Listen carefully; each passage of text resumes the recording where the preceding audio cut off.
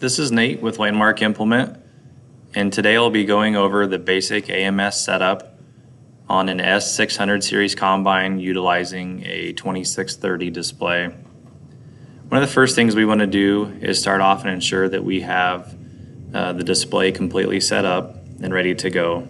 To do that, we'll start in our menu in the lower right hand corner and then select GS3 soft key D from the menu.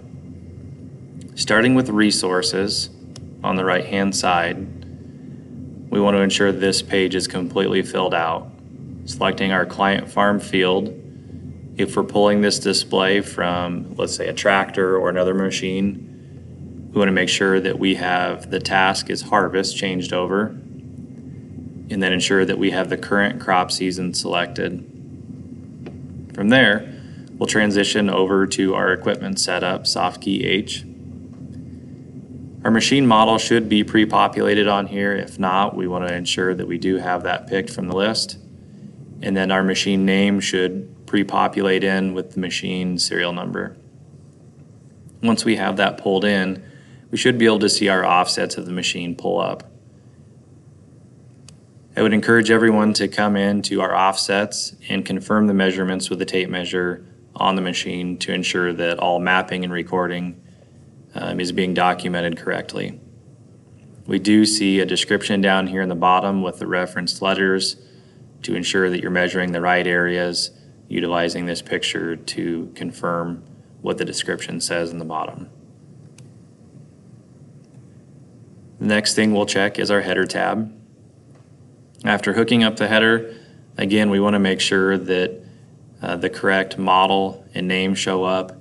If you don't see the correct model of your header plugged in, go ahead and cycle power on the machine, turn everything off, wait a few minutes and turn it back on, and we should see this information pre-populate.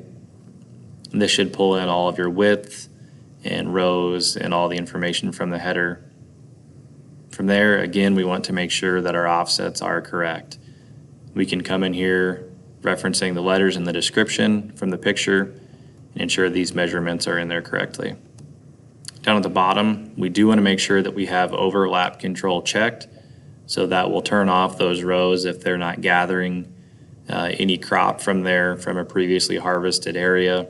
The only time that this generally is turned off is if we're starting in on a field and we're hanging a portion of the header over an area that there will be no crop in, like a well road or the side of a field along a fence line. With that turned off, you can utilize these arrows at the bottom to turn those rows off manually. And then once you exit that area, you want to ensure that you have the overlap control turned back on, so that way you have accurate yield information.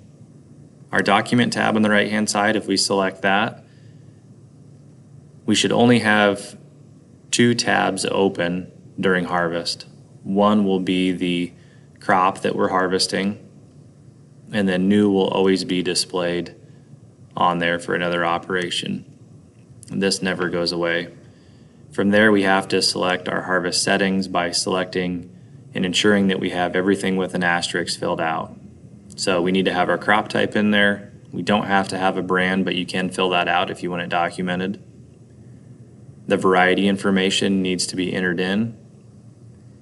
And if you have ahead of time created a variety locator file from John Deere Operations Center and copied that information over to the display, turning this on will ensure that it will show you those varieties as you travel through the field and document them correctly for each variety as that changes.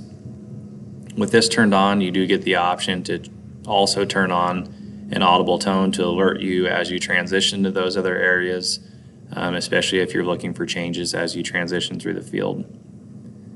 The last item on this page is your residue management. If you'd like to document that, you can select those, but you don't necessarily have to.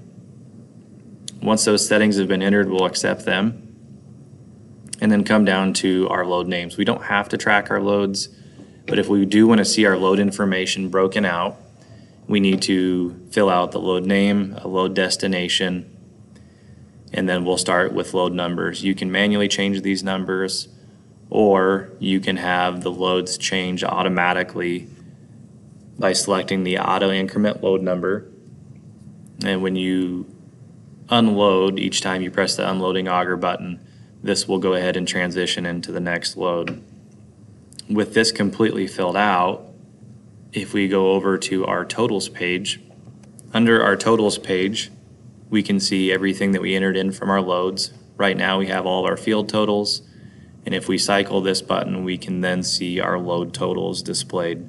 So every time that we cycle to the next load or unload, we will see this information reset. This is really helpful when gaining loads for yield monitoring calibrations. We can monitor how many pounds are coming in the combine so we have a good consistent amount that we're gathering for each load. Transitioning up to our mapping area and then going down to our map settings.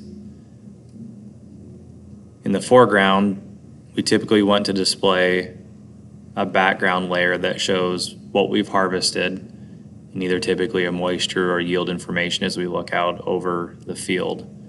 So we'll select our wet yield there and hit accept. Over on the left hand side, we do have our legend if we're viewing that wet yield in the background. If we push on this box, we can edit this legend. So if we want to make these increments a little bit tighter, we can come in here and adjust the scale accordingly. We can also come down here to the bottom and cycle between our coverage and overlap, or turning back on that yield information to be displayed in the background. We'll transition on now to our guidance tab. In our guidance tab, if we're running row feelers on the corn head, we need to turn those on initially. We'll go into our guidance settings to do that, down to row sense settings. We'll hit this button with the swooping arrows. By pressing that, then we see that that system is now enabled. Once that is enabled, we can go back to our view of our guidance tab and we'll see the row feeler icon show up. Now this icon will change colors depending on the state that the row feelers are currently in, depending on where we're at in the field. Next, we will transition on to some of the combine settings. Again, we will go back to our menu and then we'll select the combine tab, soft key A. This is our main combine page where it's going to display our main combine information and our current settings that we have set in the combine. Scrolling down through this list, the next key down is G. This is going to display our harvest information. We'll be able to see our totals again from this page, our field totals, as well as our crop totals. Pushing F on the combine image will take us back to that main combine performance overview. The next tab down is our combine setup. From here, we'll start with changing our crop type and then changing our threshing conditions. These are some preset starting points to change the combine to depending on the conditions that we're in.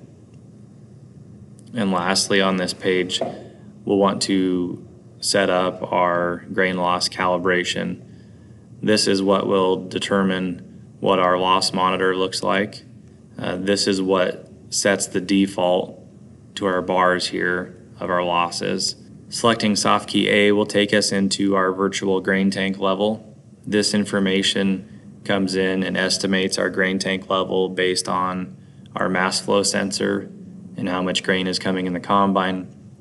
So once the combine is full, you'll want to go ahead and set the full level so that way we're not spilling any grain over. And then of course before you start off, you'll want to set your empty level. B is any of our unfolding options if we have an unfolding grain bin or if we have a folding auger assembly. C will display our chopper position. D will be our moisture sensor setup if we want to be alarmed based on moisture readings that come outside of these predetermined points that we have set. If we need to make any corrections by taking a sample and comparing it to see if the moisture sensor is on in the combine, we can come in here and enter in any offsets if we notice that that is off. If it's a negative number, we'll just select this positive and negative, and that'll add our negative sign to go the other direction. If you were happen to have a moisture sensor fail in the middle of the field and you wanted to go ahead and continuing harvesting that day without stopping, you can change this over to a fixed moisture reading to get you through to maintain some accuracy of yield documentation on the field. Last setting on this page is our preset points. This is where we can come in and store some customized settings and create new set points to come back to later on in the season or another year if you decide that some of the preset numbers in the dry or wet conditions are quite a bit further off than where you'd like to start the season out at. By selecting our double up arrow button down here in the bottom, this just gives you a recommended guide for the combine setup outside the cab. So for that given crop type, it'll tell you what all settings need to be changed. If we go back to our combine page and then select our header icon, soft key I, this will pull in automatically our header information. Again, if these numbers seem to be off, go ahead and turn the combine off and turn it back on. So we should have our spacing, our number of rows, and more importantly, our record stop height. This is something that will have to be changed based on field conditions. If we've got a lot of terraces we're driving through, we might have to have our recording stop height at a much higher position, so that way we're not turning off that recording as we transition through those terraced areas. Our next tab down is our header setup for our automatic header height control or any other automated functions. To come in here, we'll just want to check each item that we want turned on. In the simulator, it's not going to let me, but this is where we'll enable that functionality if you want those on for the field that you're in.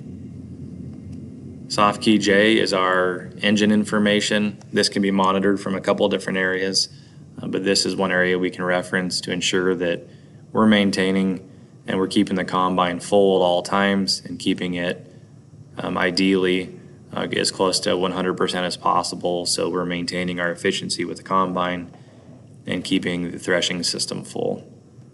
Soft key B with the book with the wrench. These are our diagnostics and calibrations. From here in the calibrations drop down, we want to ensure that we're starting off by doing our header calibrations before we start off the season to ensure that all of our sensors and everything are calibrated properly on our header. The other thing that we'll need to do is our mass flow vibration calibration. This will be done by having the header completely hooked up, the combine completely empty, running at 100% with the header in the working position, so whatever height that is where it needs to be lowered down to. This will go ahead and take out any type of vibrations in the combine or any other readings that would throw the mass flow sensor off. It will take those readings out. That way we have good yield information and good yield accuracy in the combine. Again, before we start the season, we want to ensure that our temperature sensor that's built into our moisture sensor is accurate. We'll want to do this by making sure that ideally if the combine is parked in the shade or early in the morning before the sun is beating down on the side of the combine, we want to make sure that we get a good accurate reading and ensure that this matches the ambient temperature outside with where you're at. All of these calibrations will guide you through the steps that are required to complete them, so it will follow you along and guide you through those processes. Lastly, you'll want to make sure that we do your yield calibration when you're out in the field. By pressing on our book and the wrench again, we do have more diagnostics information that we can go through if we're having some issues with any of the automatic header height control options or anything else in the combine. We do get a ton of information in here that we can reference beyond just a diagnostic code.